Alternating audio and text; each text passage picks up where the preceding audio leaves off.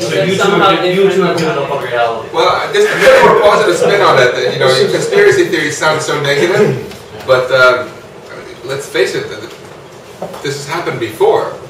We used to think that the coffee in Fotini Marcopoulos's cup, you know, was a very continuous medium where it's defined by fundamental nature of reality, which is the pressure at every point and the temperature at every point and the fluid velocity at every point and the density and so on. And now we know that it's actually made of discrete atoms. You know, does that mean that if the atomic theory is a conspiracy theory? I would say just, you know, wake up to reality, smell the coffee. That's the way it is. Well, I'm much happier if something totally weird and bizarre that we couldn't have imagined beforehand ends up replacing something that we some like long-held conception. Right? I'm fine with that. So but I'm trying to say is the notion that something, you know, which looks weird and strange and bizarre, and that nonetheless explains what we see really well, is actually replaced by something that we actually find real and understand perfectly well. That I don't know. Wait a minute. If you play with enough cellular automata, you see that all the time. A trivial, simple cellular automata yields fantastic, higher level stuff. So I think that certainly the one thing, I feel if I've learned anything so far from the time I've spent doing science, it is that, you know, whatever the ultimate building blocks of reality are, they're very different from how it first seems. And a cup of coffee is one very striking example of that. When we look outward, instead of looking inward into the microworld, we look outward into the universe. You know, same thing all over again. So we certainly shouldn't dismiss these kind of ideas just because it feels like a conspiracy. If anything, I would I actually get. I mean, I think that some of these distinctions are simply matters of preference. As long as we agree on the mathematics of it, then it's a question of preference. So I actually agree that this kind of demiurge theory that you can have whether you call it a conspiracy theory or not, that, you know, everything is completely deterministic. It's set up so that no matter how you think you're switching a measurement apparatus, that it was everything, not only what you were going to do, how you were going to switch it, but the results of the measurements were determined beforehand. And then Bell's inequalities no longer apply. I agree with that. That's very different from the example of coffee. Now, my experimental choice is being predetermined. How do we do science in that case? I can't make any free scientific choice. No one cares. Just make a comment on this. As long as it's fun, right? As long as you're predetermined choice is fun. Hold on a second. Look, just a moment. A direct answer to that. Just a direct answer.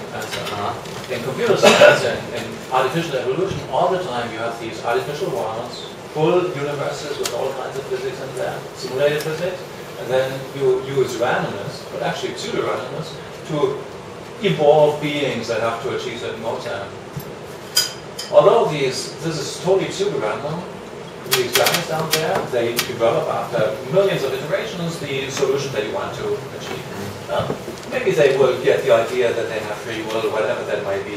Of course, you as a god, as the god who programmed it, you see this is a totally deterministic process. What this guy believes is very different from the substrate on which he's running. Also, again, as I say, philosophically, the notion that free will requires you of chance decisions is actually kind of a false thing. I mean, if your decisions are determined by chance or are determined by the laws of physics, they're nonetheless, you know, not free. In fact, it's almost worse, right? I'm just going to, as moderator, make a culinary sociological remark, which is an interesting physical effect. This is my most fun moderating task ever since there's this cake here, and I noticed that the effect of the cake is very powerful on the course of the discussion, because every time I feel it's my role as moderator to make sure the next person gets to speak, I think to myself, just didn't have one other slice of cake. But I want to make sure we also get our essay contest winners an opportunity to share with us some of their thoughts here. But you've very, very patiently been waiting to say one more thing first. So why don't you do that, and then we come back to you. Basically, the sort of deterministic things that are very complex, like what computers can do, can appear to the things inside the computer as that they have free will. Sure. But you don't need free will, and you don't have it. Depending what you mean by free will, I agree with that. I personally regard my computer as possessing free will. It's always doing stuff that I don't have to do. Does not have the free will in the possibility. having to do with these complex numbers. Yeah, exactly. If my theory is true, there are no quantum states. There are in fact no complex numbers in the real world. The real world is just ones and zeros with a several automaton. Right. Now, the free will is you rotate the device, but you not only keep the states the same that you otherwise, but you also keep the phases the same. Now, those phases are unphysical.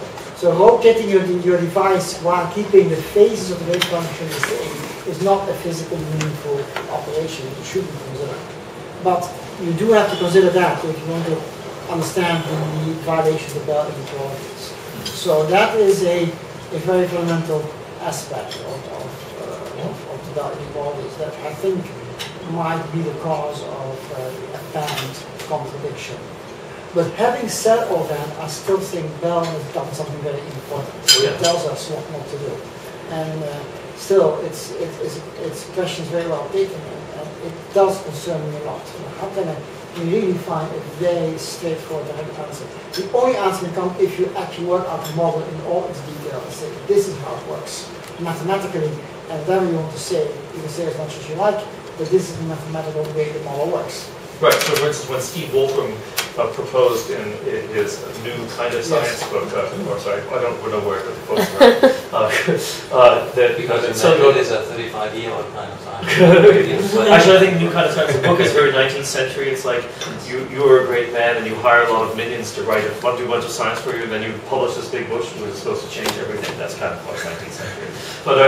But he makes a mistake of saying he doesn't take into account this notion about measurement apparatus. He just says, okay, some cellular automata are evolving along, and we can get these to violate Bell inequalities. But he evidently never read, these theorems which say if all you have is local realism, which isn't technical in that terms here, and you don't also do something deterministic about switching these measurement apparatuses, then you cannot reproduce Bell's inequalities with something like a cellular automaton. But I wrote him not a long, but a brief to the point letter about this, but he still denies it. But you do need to have some. This makes it harder, as you say. It tells you what you can't get away with. It's a very important observation Bell made, and it's that actually, even after having said all the things I said, I still find it difficult to imagine what exactly goes on when you do a Bell-like experiment. Because it's very hard to understand what it means if an observer rotates the parameters by 45 degrees. That's the question you have to ask. So is it fair to say, Gerard, that the picture you're advocating says that the complex numbers and much of the machinery of quantum mechanics is not part of the fundamental fabric of reality, but rather emerges in a certain effective description of this? This I find So quantum mechanics is a device to do the most efficient way calculation of statistics. Like you have million times a million cells of cellular automaton. You can't solve, there's no way to solve it exactly. You have to do statistics. And quantum mechanics is the device to do statistics. Why that is so is still something we're still discussing. Interesting. This sounds beautifully analogous, and particularly what you said about the Ising model, also to Fermat's last theorem.